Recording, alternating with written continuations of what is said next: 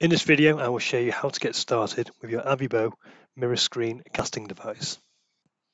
In the bag, you have the casting device which plugs into a HDMI port and a USB cable for power. The casting device plugs into any free HDMI port on your TV or monitor. The power for the casting device is provided by this USB cable. Plug this into a USB port on your TV and plug the other end into the casting device. When it's plugged in, the casting device should have a blue light on it, like so.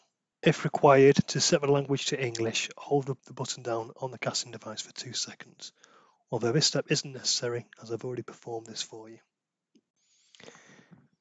To connect the device to the company Wi-Fi, you will need to configure it. The casting device broadcasts its own wireless network. This is called Mirascreen, BF4937BO. Using your phone, connect to this network and enter the password as displayed on screen. Once your phone is connected to a network, open up a web browser and navigate to the IP address indicated on the monitor, 192.168.203.1. You will then be presented with a list of available wireless connections. Select your business Wi-Fi and enter the password.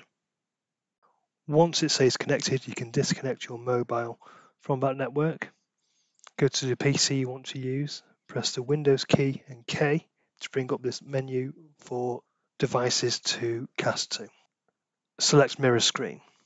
This will then present your monitor as a second screen. You can either leave it as a second screen, or if you want to, you can go into your display settings and set it to duplicate your main desktop screen. You are now set up and ready to use the device. Happy casting. Thank you for watching.